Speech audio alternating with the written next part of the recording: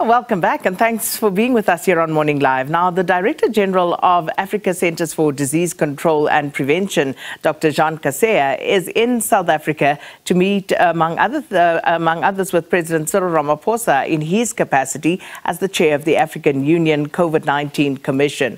Now, Dr. Kaseya was appointed in this new position in February to oversee the delivery of Africa CDC's objectives as per its mandate. Now, these include establishing an event-based surveillance in order to detect potential disease threats and also supporting African countries' public health emergency preparedness and responses, among others. Now, also, equipment worth around $700,000 was also handed over to the South African Health Products Regulatory Authority, SAHPRA, in line with the African Union's goal to develop Africa's capacity to manufacture, produce and supply over 60% of the total vaccine doses on the continent by the year 2040, and that would be up from the current 1%. Africa's CDC, the Director General there, Dr. Kaseya, joins us here in studio to discuss some of the activities currently underway in its preparation and also response strategy for the next pandemic. Dr. Kaseya, an absolute pleasure to have you here with us in our Morning Live studio. Welcome. My pleasure to be invited here. Thank you. So, you know, when we talk Africa CDC, we go back to the COVID-19 pandemic. We remember the work that Africa CDC had to do in order to make sure that Africa knew what was going on in terms of the feedback that we received, but also in making sure that all the countries on the continent actually got what they needed in terms of trying to assist those countries in fighting the pandemic. What would you say were the main lessons that we learned from COVID-19? Please let us first acknowledge what Africa did. COVID was a wake-up for Africa. And for the first time, Africa came strong as a continent and said, we want to reverse the trend that we saw. And if you compare with other continents, we did quite well. First, because we took time to organize ourselves. We had this AU COVID Commission led by His Excellency President Ramaphosa as the chair, the champion of COVID in Africa, supported by a number of experts coming from a number of countries in Africa. Then we quickly saw that we didn't have vaccines, we didn't have therapeutics, we didn't have diagnostics.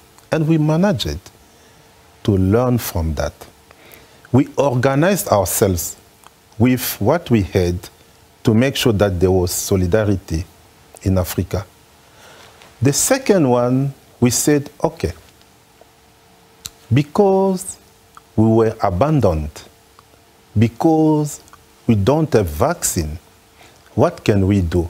As you correctly said, only 1% of vaccines that we are using in Africa is coming from Africa.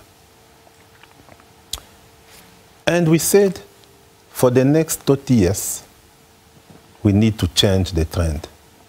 This is why Africa CDC, getting mandate from our head of state, is working under a program we call it Partnership for African Vaccine Manufacturing, to bring this 1% to 60% at least by 2030, and to ensure that if there is a new pandemic, because we know that there will be a new pandemic, we will be protected. This is the first one. The second one, we said we are well organized. We had a champion for COVID who was driving the agenda. Now that we are preparing the next pandemic, officially, today, when I will meet President Ramaphosa, on behalf of all Africans, I will request President Ramaphosa to become the champion for pandemic preparedness and prevention and response in Africa. You know, other continents, they are organizing themselves. On the 21st of July, this July, President Biden appointed a General of Army to lead the U.S. pandemic preparedness, prevention, and response, because they know that the next pandemic is coming. In Africa, we need to have a champion. someone with a lot of experience who did a great job. This is another area where we are working strongly. You know, also, we are negotiating the new pandemic treaty with other continents. This is time for Africa to come with a strong voice and to say this is what we want. And Africa CDC is supporting all negotiators to ensure that for the next round of negotiation that will start on the 6th of September, Africa will be winning with others because it's a win-win. I think these lessons are driving us to better support our member state. Today we'll do the handover to SAPRA because we need all of our member states to be strong, to have their systems strengthened, and to be able to respond to any other outbreak or pandemic.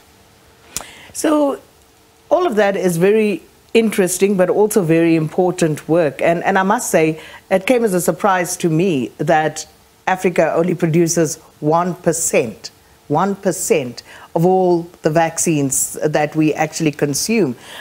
So today you're handing over to SAPRA that equipment worth $700,000 US. So is that only going to be, you know, the equipment handed over to South Africa, or are there other countries that will also be receiving similar equipment in order to facilitate that vision towards producing at least 60% of those vaccines by 2040? We have 1.4 billion Africans living in 55 countries. For me, as Director General, all of them are important. But we also have countries that are champions, that are piloting the process. South Africa is one of these countries. By coming here today, handing over this material to SAPRA, we start the process. We are also supporting other countries in Africa. Let me give you an example, what we call the genomic sequencing. Before COVID, we had only 2 countries having the equipment and conducting the genomic sequencing. With Africa CDC, thanks to all lessons, today we managed to increase from 2 to almost 20 countries. This is a huge, you can imagine a country of more than 100 million people that I know in Africa, they didn't have it. And this kind of support we are providing to all countries in Africa. There is no country in Africa where Africa says didn't provide support. But now we are talking about local manufacturing.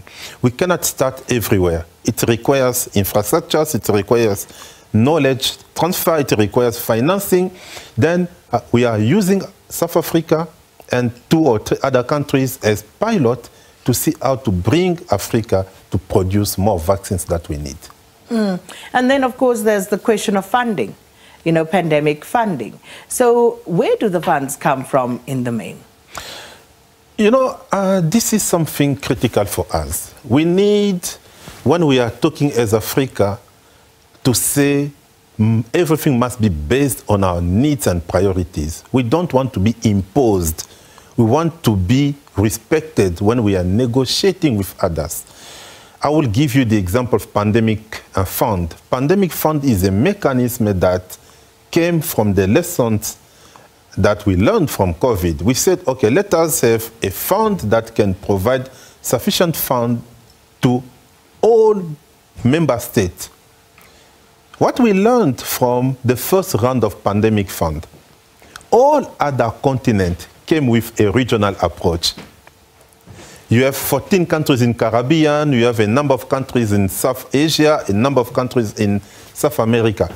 The only continent sending individual proposals was Africa. Then out of 50+ proposals sent, only 5 countries were granted. And this one cannot have impact in Africa.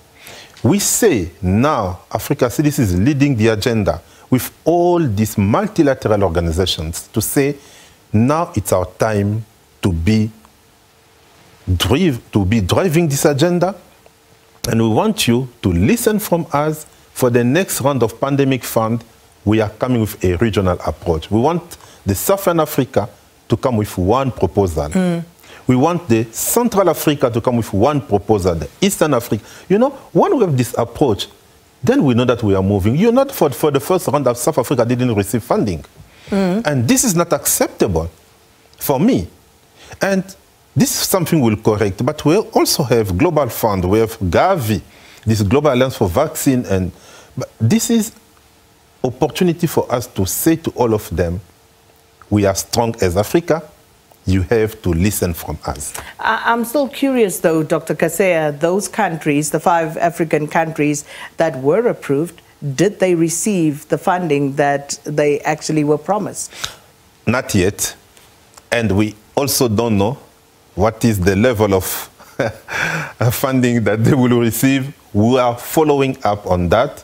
But what is important is we need to apply solidarity, and we need to play as one Africa, not as individual African countries. I think you've made that point quite well. However, if funding is approved and it is not received, what then? Because a country like Zambia, if I'm not mistaken, they received only 30%. So nobody is being held accountable. Nobody's asking the question, why? Where's the rest? Why hasn't it been received? Nobody's asking questions because Africa CDC released the statement. We made it strong and we said we don't want it anymore.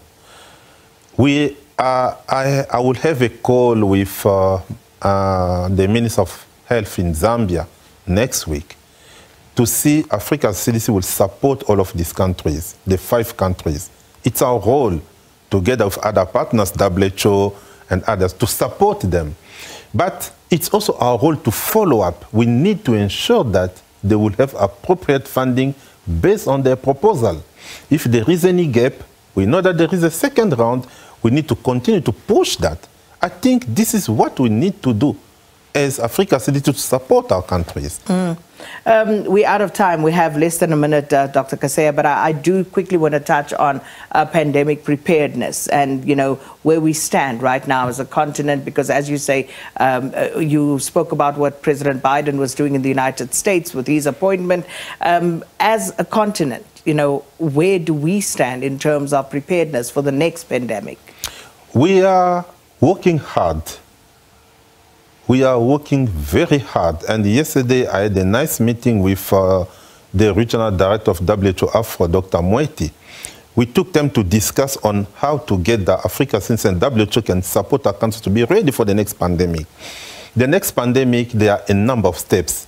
There is a political leg. This is the negotiation that we are conducting at global level to have the new pandemic treaty. There is the strategic leg. This is what we are doing to ensure support to our member states, like this handover that we are doing, for them to manufacture a lot of vaccines. There is a technical leg that is how to strengthen, to build capacities of health workers, of community health workers, for them to be able to respond to any outbreak and to build capacity of our labs, laboratories, you know. There is also the last one, the funding. And we are making sure that we have a comprehensive action plan, well costed. We know our needs, and based on that, we will then first request our own countries also to contribute, because we don't want every day to go to partners just to ask 100% our need. We can start contributing, then others, they will come to complement. Dr. Kaseya, thanks so much for stopping by. A very interesting conversation.